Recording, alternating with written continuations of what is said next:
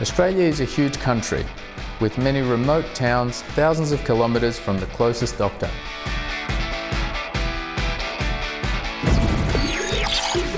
But it's important these people can still receive medical attention when they need it most. Hi, I'm Zoran, and along with my team, we've developed a robot that can help people remotely with the use of ultrasound technology. To take a look at what's happening inside your body, doctors perform ultrasounds. These machines use high-frequency sound waves to give detailed images of organs, tissue, or blood flow inside the body. But doctors aren't always available to travel long distances, so we've developed an ultrasound robot that can be operated from faraway places.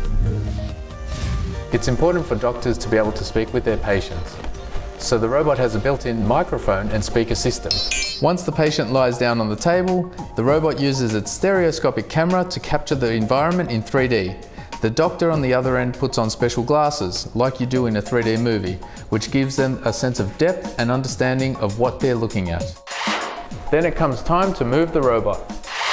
Controls allow the doctor to move the robot arm up and down and side to side to target exactly where they want to perform the ultrasound. And the most exciting thing about this technology is the robot is able to feel when it makes contact with the patient. It's called haptics-enabled technology, and it means that when the robot makes contact with the surface, the force pushing back against the robot is measured, and the information is relayed back to the doctor. Another way this technology is useful is if a patient is experiencing a specific type of pain. The doctor can ask questions about whether pressing in different areas causes any kind of discomfort. This means they can physically interact with the patient to help diagnose problems. So without needing to travel long distances, doctors will be able to help even more people with the support of robotics.